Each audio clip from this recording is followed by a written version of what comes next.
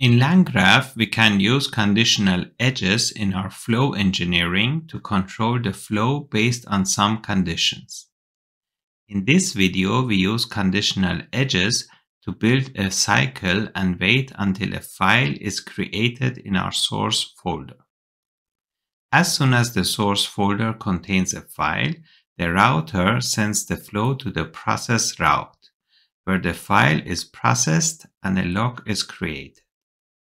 So let's dive in to see how we can implement conditional edges in langgraph. First, in our Colab environment, we create a directory called source folder. You can name it as you like. In source folder, we create a subfolder called completed. Again, you can call it as you like.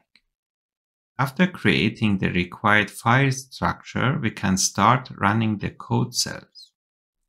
The first step is to install and load the required libraries. This takes some time.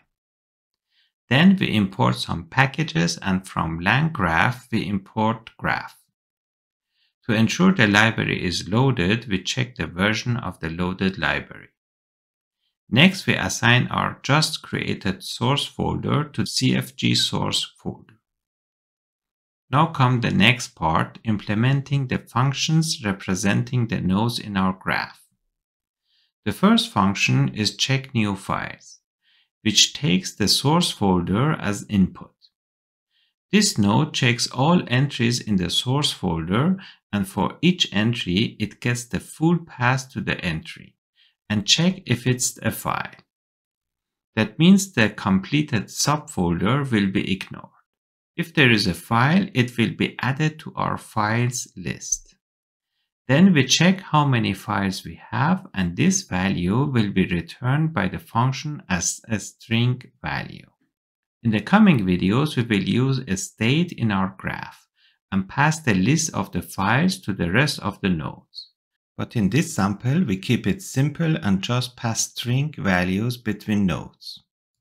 So we pass the count of the files to the next node as a string. One advantage of using Jupyter Notebook or Colab is that we can test each of our nodes individually. As there is no files in the source folder, we get 0 as string when we run this node. The next function is our routing function. We get the information from the check new files node and check if the value is equal to string 0. If that is the case, that means there is no new file in the source folder and that the function returns wait. In that situation, we continue with our cycle and watch the folder for coming changes. On the other hand, if there is a file in our source folder, the information we got from the check new files node would be anything other than string 0, and the routing function returns process. In this situation, we can go to the next node, which in our sample is the process new files node. So the routing function returns either wait or process and acts like an if-else statement. Just to test it, we give it a value of 2. And as you can see, it returns process. Then we can change the value to 0 and the function returns wait, as expected.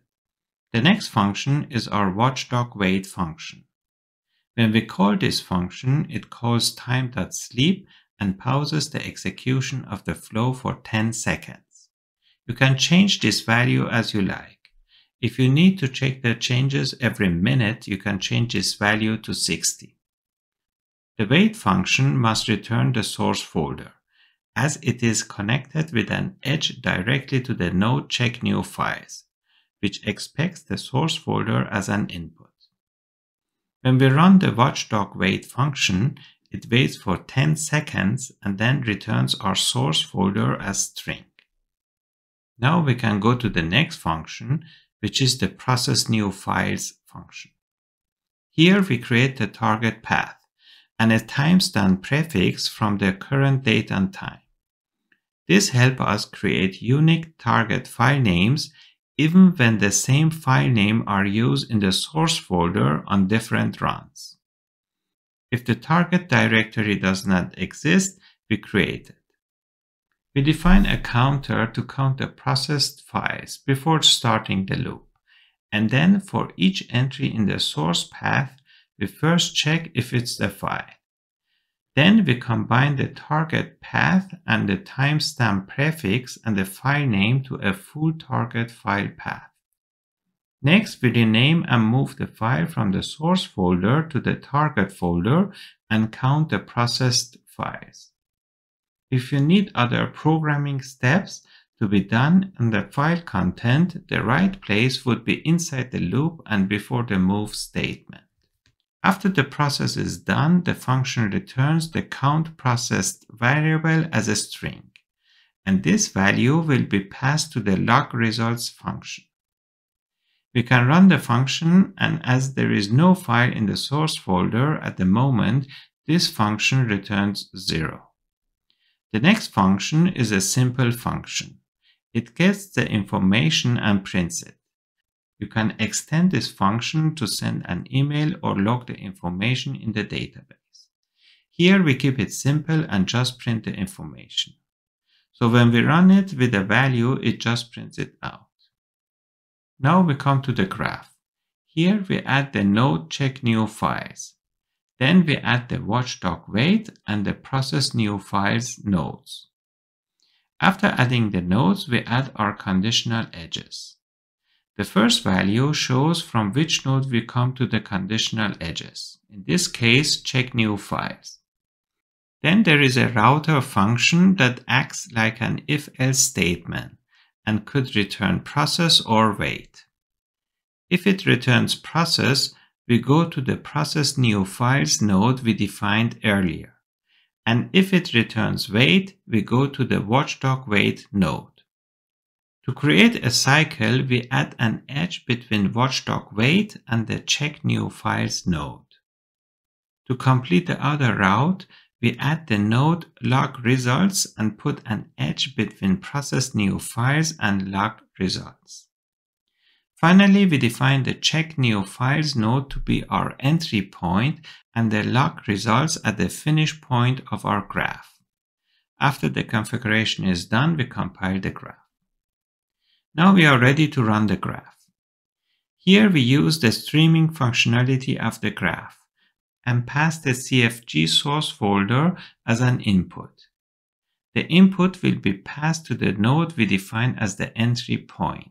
In this case, check new files. Before running the graph, we create test1.txt and test2.txt in the source folder and then run the graph. The check new files returns 2 and the router is new file with return process.